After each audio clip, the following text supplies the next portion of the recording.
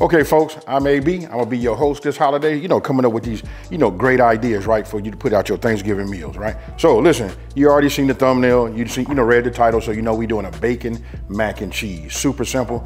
This one here is not gonna go in the oven. So with the oven being a premium, you know what I mean? I'm just giving you guys options where you can make something great and you can do it right on top of your stove. Now, with that being said, I want you to take a look. I'm holding these and I'm starting off with these two cheeses right here. Listen, these have been already grated. I done already washed up everything, but look, already grated cheese. You wanna use these, and you know how you know it's grated? When you pick up one of these, you can just touch it and you can just see it's super flexible. The other cheese that you buy that's pre-shredded is usually a little stiff. It's got some wax and some flour on it. All right, so as you guys just saw, you know what I mean? I had kind of like went over, cooking my noodles, my pasta, al dente style, right? And I got a little pro tip. I have just started, and I'm learning this late in the game myself. I stopped rinsing my pasta, because I wanted to keep a little bit of that starch on there, but I do remove it from the heat, and I probably take it out, if the box say 10 minutes, I'll probably take it out at 1 minute. You know what I mean? So if you want to see what I'm talking about, look, I got it right here. It's just draining, right? You can see the steam coming up off of it. I didn't stop it, and we're gonna leave them like that. Now, I'm starting to build up a little heat. I'm using a Dutch oven. You guys can use whatever you would like to use. I'm gonna take my knife, open these and cut these and put those inside, and we're gonna start with that first.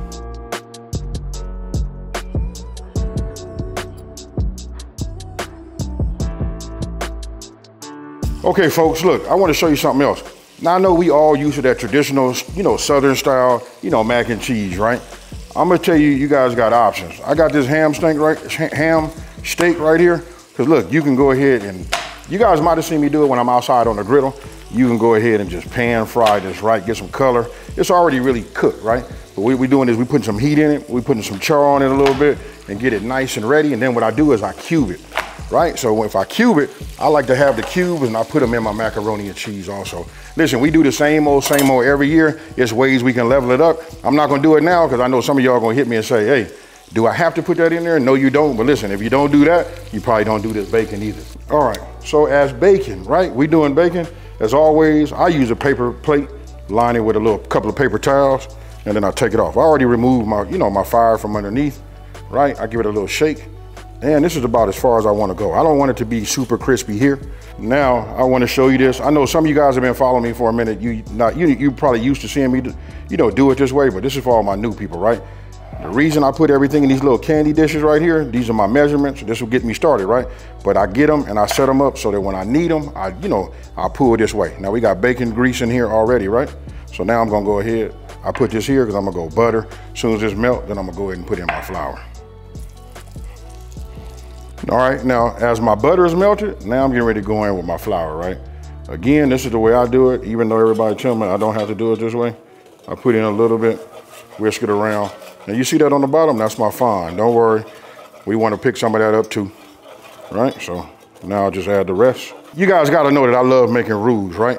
So we don't want to do nothing dark right here, but that's exactly what we're doing. We want it to be a little bit on the blonde side, right? You know what I mean? So I'm just going to move this around, let this continue to cook.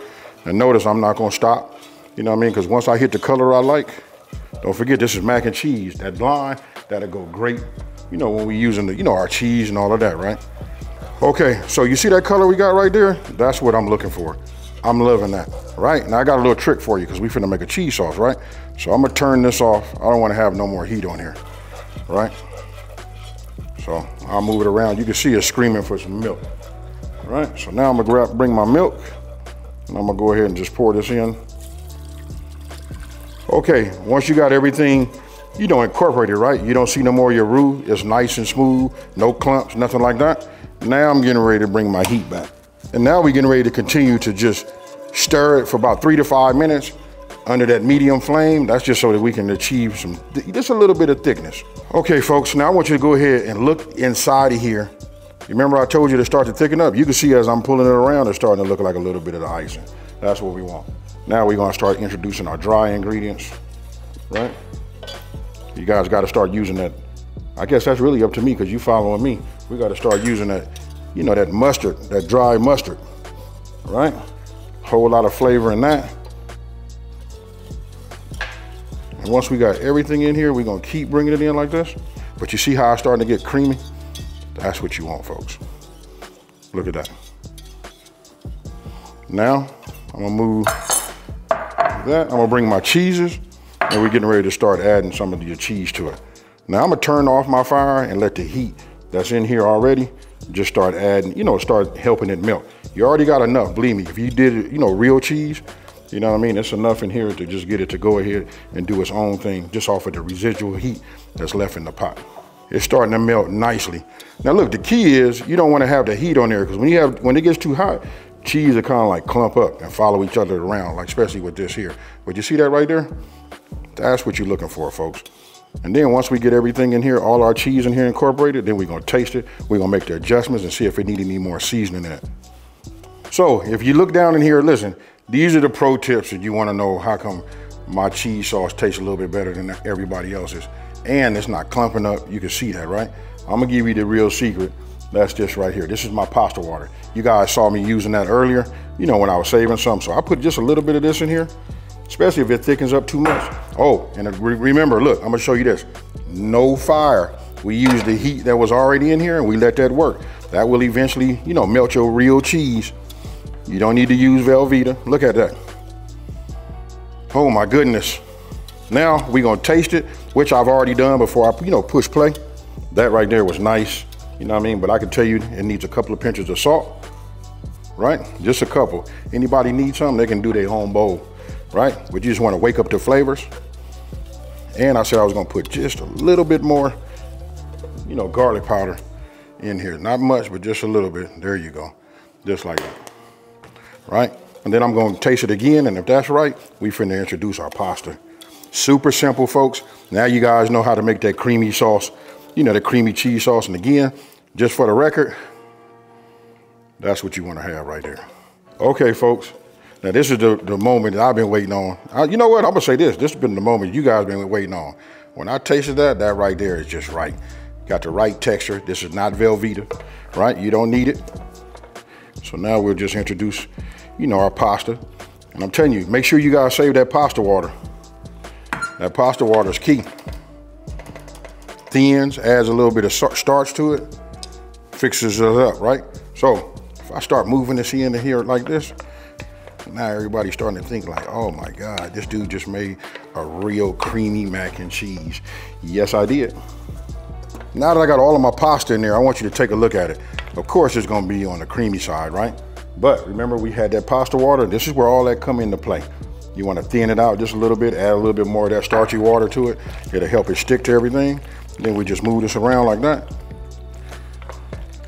All right, so only thing left to do is fold some of this bacon in here,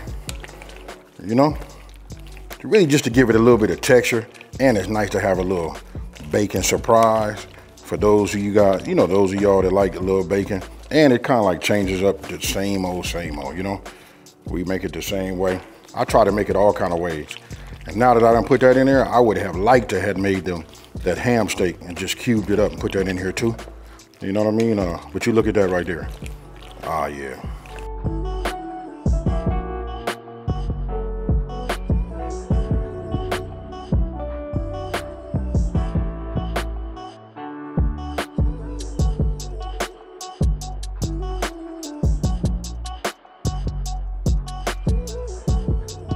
All right, folks, so now this is like my favorite time, right? One of the things I love to do is I like to just like get a good presentation. This is it right here with the bacon. I want you guys to tell me what you think about that. You know what I mean? And for those of you guys that don't do the pork, you don't have to do it. You know what I mean? It's just a great start. And it's something different. This right here can be made on the stove. You don't have to like worry about if you have a double oven or trying to get your timing right, you can make this and set this off to the side. I'd probably make this like last and serve this with the rest of my food. Now with that being said, I'm finna go in here and get me some of this right here. You know what I mean? Oh my goodness. You see that right there? I got a little bacon underneath. Cheers, y'all. This right here is fire. I done already gave you guys some options so you don't have to run, use everything in your oven because you got turkeys, hams, and all of that, right? So with that being said, listen, if you want the printable recipe, you got to go to my website. That's Smokin and Grillin with AV. That's WITAV.com. That way you can get the full ingredient list. And check this out. I'm now giving you guys written instructions and it's printable. With that being said, listen, if you're new to my channel, let me just take the time to say thank you for watching this video. Don't forget to like, subscribe, and tell everybody out there there's a channel out here to simplifying these recipes and taking the mystery out of cooking. And you know how I like to leave. I'm out. Peace.